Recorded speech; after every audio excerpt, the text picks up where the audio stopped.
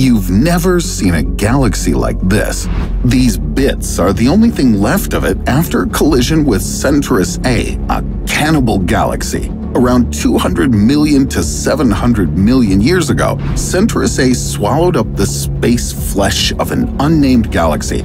Just like a praying mantis catches its prey, its remnants formed this unusual dark disk. And that's not the only bizarre object in our universe.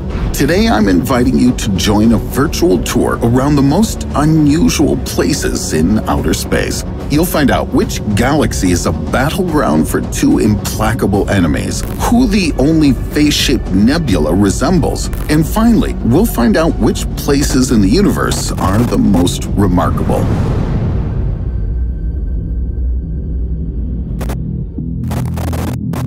You obviously already know that all scales and numbers in space are much greater than here on Earth. The approximate temperature of our planet's core is 5,000 degrees Celsius, while that of the solar core reaches as much as 15 million degrees. So just imagine a few million suns in their prime grouped together in one place. This is the ultra-hot Star Factory ARP 220. The Hubble Space Telescope spotted 200 colossal star clusters here. These stars with high core pressures are pretty massive. It makes them gobble up their fusion fuel at a frenetic rate. As a result, the stars quickly run out of hydrogen and die young. In just 500 million years, this frenzied star formation will end, and most of the stars will turn into yellow dwarfs. When they do, they'll be no more fascinating to watch than light bulbs in some old factory. But what about extreme cold? This is the Boomerang Nebula. While the average space temperature runs 2.7 Kelvin, the Boomerang Nebula is just 1 Kelvin, which makes it the coldest location in the universe. It's simple. The Boomerang Nebula ejects gas at insane speeds, so be careful. Getting trapped in this area is infinitely scarier than trying to cross the street in Thailand. Besides, these emissions not only block space microwaves that could heat the nebula up, but they even carry heat away from the interstellar clouds. But if this extreme temperature can somehow be explained, there are phenomena in outer space we certainly never expected to see. Have you heard of this contemporary cubist painting, the Red Rectangle Nebula? Astronomers are struggling to understand how the universe managed to draw a geometrical figure like that, as in fact it really shouldn't be possible for there to be any straight lines in space at all. They suggest that this perfect shape of two cones whose tips meet in the center appeared under the influence of shock waves. And that's hardly a surprise. Most great works of art have been created at the cost of great suffering.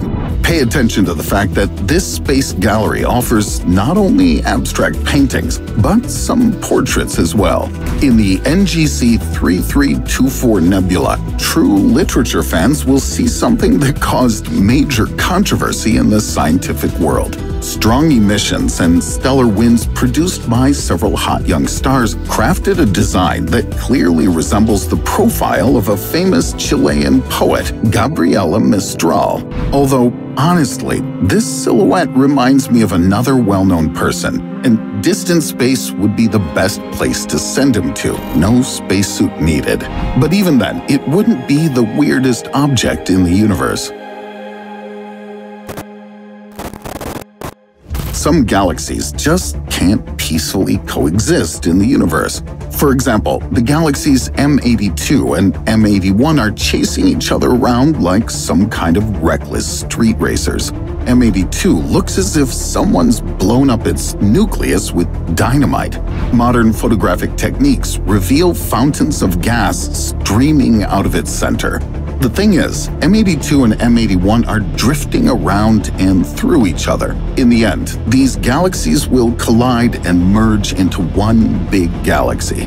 This odd interaction between them has resulted in M82 being the brightest of the currently known galaxies. If you got close enough to it, you could even go blind. Space conflicts arise even between objects that used to make a great team, or at least seem to. A quarrel like this happened in STEPHAN'S quintet in the constellation of Pegasus. At first glance, these 5 galaxies seemed to be a close-knit cluster, but that was until the year 2000, when the Hubble Space Telescope snapped one of the quintet's galaxies, namely NGC 7320, that turned out to be lying much closer to us than its neighbors. Alas, the quintet broke up into a quartet and a solo act. But there are occasions when strained relationships between galaxies grow into competitions and truly tough battles. Taking a tour around the antennae galaxies is like getting inside the Crash Team racing trailer and living through it in real time. Several 100 million years ago, 45 million light-years away from Earth, the NGC 4038 and NGC 4039 galaxies collided. These 2 titans locked into an embrace and were ejecting material that triggered the birth of the antennae galaxies. Our galaxy will experience almost the same thing in about 5 billion years when it collides with the Andromeda Galaxy.